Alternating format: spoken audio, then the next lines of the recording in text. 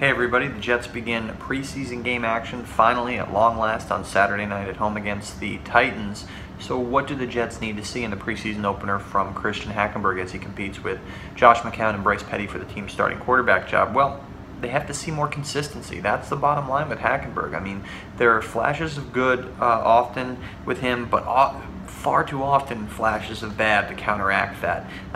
Take this week, for example. I mean, through 3 days of practice this week, Hackenberg has gotten a good deal of first-team reps in terms of with the first-team offensive line against the first-team defense. A handful on Monday, a handful on Tuesday, and a whole bunch on Wednesday when he received the most overall reps in practice. The Jets are giving him every opportunity to win the starting quarterback job, but Hackenberg has not yet seized it.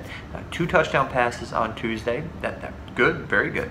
2 on Wednesday, also a positive sign for him. Threw a couple very nice deep balls in the course of those 2 practices, but counteracted that with 2 interceptions on Tuesday in team periods, another one in a 7-on-7 drill, and then 2 more interceptions on Thursday in team periods. Can't have that. The Jets have had far too many interceptions and turnovers, period, from the quarterback position, even going all the way back to Mark Sanchez, Geno Smith, Ryan Fitzpatrick. I mean, this is an issue that has plagued this team for several years now throughout the course of their playoff drought, which began in 2011. So the Jets can ill afford to have a quarterback who turns the ball over a ton. No team obviously can, but that's a sore point for this team in recent years. And Christian Hackenberg needs to show these coaches on Saturday night in a preseason opener and going forward in the other preseason games and training camp practices that he can limit those turnovers. He's taken some strides for sure in this training camp so far. His footwork is better. He looks bigger. He looks more confident, but